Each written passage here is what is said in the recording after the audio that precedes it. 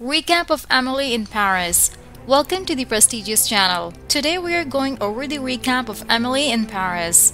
You won't want to miss any part, so stay till the end.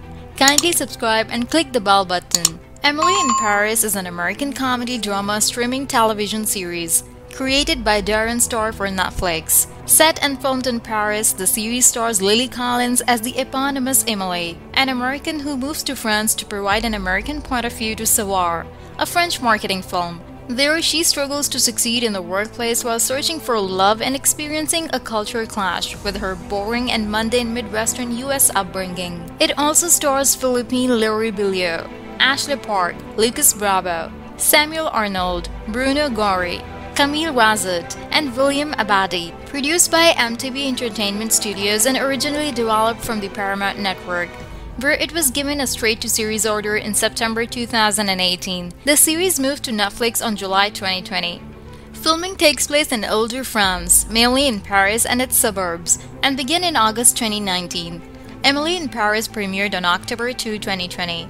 To positive reviews in the United States, but was criticized in France, with many French critics condemning the show for negatively stereotyping Parisians and the French. In November 2020, the series was renewed for a second season by Netflix, which started filming in May 2021 and premiered on December 22, 2021. Premise: Emily in Paris follows Emily, a driven 20-something American from Chicago, who moves to Paris for an unexpected job opportunity. She is tasked with bringing an American point of view to a vulnerable French marketing film. Cultures clash as she adjusts to the challenges of life in Paris, while juggling her career, new friendships, and love life. Plot of Emily in Paris Season 1 and 2.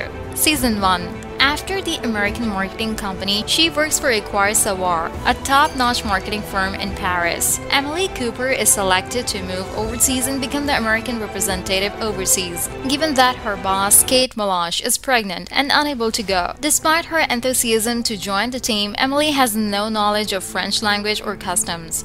This is clear during her first weeks in the country, when she is instantly criticized by her peers for speaking loudly, arriving places early, and never not working. While Emily is committed to her job and excited to kickstart different projects, her Persian co-workers are not on the same head pace as her, preferring to smoke cigarettes, take things as they come, and generally embrace a healthier work-life balance. In the beginning, Emily has also determined to remain in a long-distance relationship with her boyfriend Gros Hartrumpf, who stayed in Chicago.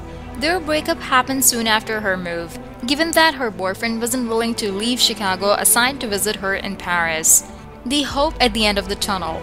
Just when everything seems to go south, Emily's life takes an unexpected turn for the better when her campaign for a menopausal product goes viral, questioning the fact that the word vagina is masculine in French, even attracting the attention of First Lady Birgit Macron.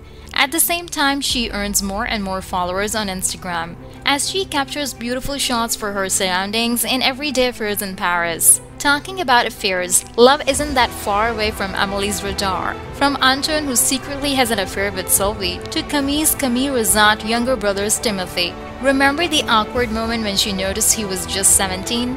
The character had multiple encounters with bachelors, but none of them stole her heart the way her neighbor Gabriel Lucas Bravo did. However, there is a slight problem. He's in a relationship with Camille, a girl who Emily quickly befriends. New friendships blossom. Camille and Gabriel aren't the only ones to cross Emily's path when the subject is friendship. Most notably, Emily becomes close to Mindy Chan, Ashley Park, a wealthy Chinese woman who works as a nanny in Paris, after she failed at her chance to fame in an American Idol-like competition. As the two confide to each other, Mindy helps Emily understand the French ways better, and in turn Emily supports Mindy by reminding her of the dream she used to love of becoming a well-established singer. Witnessing Mindy singing La Way and Rose in the middle of the park was a highlight during this season. She's also the only one who knows about Emily and Gabriel fling, so the two best friends keeps the details under wraps whenever Camille is close by. A disaster for the better. Despite the successful turnaround of the Vega June campaign, Emily faces a PR stunt when she poses on a fashion show wearing Paris Cadal's Jean Christophe Beauve dress and is slammed with paint by a group of controversial designers called Grey Space. The repercussions are disastrous as the character lands on the boss Sylvie, Philippine Leroy, a valid reason to fire her. In order to make amends, Emily helps Godot get his payback by crashing Grace Space's fashion show and securing her job back. Not to mention that she sparks up a Season 2 of Emily in Paris continues where the first season left us off. Now a little more savvy about life in Paris, French classes, which she is miserably failing. This is where she meets the fellow expat, who both infuriates and intrigues her. But it isn't just Emily's funny outfits that seem outdated. The series itself, its storyline feels dated too. The series perpetuates an all-too-familiar perception of Paris, as seen through rose-tinted glasses. One thing in particular that jumped out of the French Secretary of State in charge of rurality, Jules Gouery, was the train Emily takes for the Saint-Tropez, which look a million miles off compared to reality. As related by LCI, the politician poked fun at the cliché, showing that how the luxurious Orient Express-style night train in the series looks nothing like the real SNCF trains. The city of Paris and Emily in Paris feels like a petrified backdrop, the one that tourists dream about, where a ride in a beauty mauge is seen as romantic. Everything that happens in this second season feels like a movie or series that could have been made 10, 20 or more years ago. There is nothing surprising about what happened between Emily, Gabrielle, Camille, and then Alfie. Every dialogue is predictable. I found myself perpetually knowing what would be said or what would be happening. Even supposedly big twist at the end was no surprise. Some plotlines also make no sense. Without wanting to spoil anything, why, for example, is meddling Kate Flash, Emily's pregnant boss from Chicago, flying to Paris when the whole plot of the beginning season 1 was that she couldn't go to Paris because she was expecting? This is not to say that Emily in Paris season 2 isn't entertaining. This series continues to be one that can be enjoyable binged. It is a great series to help you dream about an idealized Paris trip. But for that, the French series called My Agent, also on Netflix, is better. On September 5, 2018, it was announced that the Paramount Network had given the production a series order for a first season consisting of 10 episodes.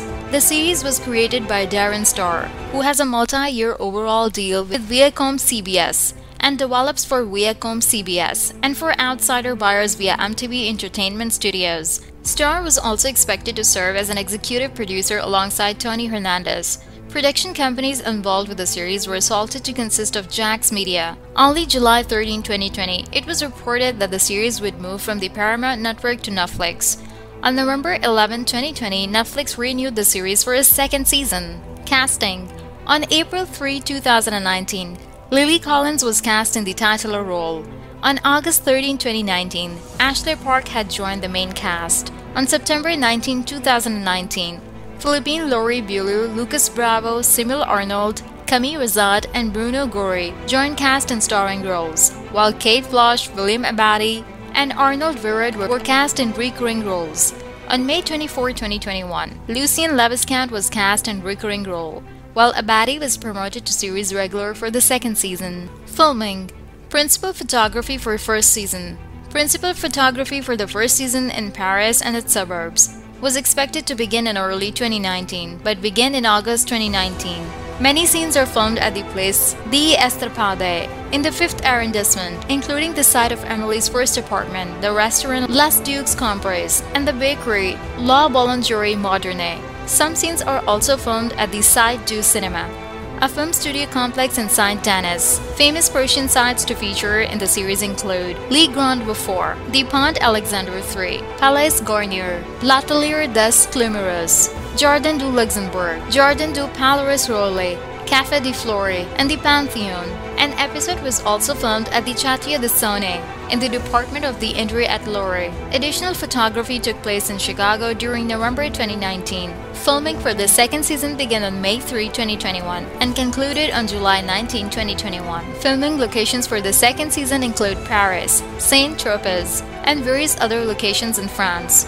Filming of the second season in Paris causes problems with the neighborhood, the crew being judged brutal, threatening, and too intrusive. For this season, Lily Collins has stated that it's a set in a COVID-free world, as the decision was made by the producers to ensure escapism through joy and laughter. In scenes that involve crowds, masks were off, when they were on camera and back on once completed, which Colin stated was difficult to pull off. Thanks for watching till the end. Kindly subscribe to the channel and click the bell button to keep you updated with our future amazing videos.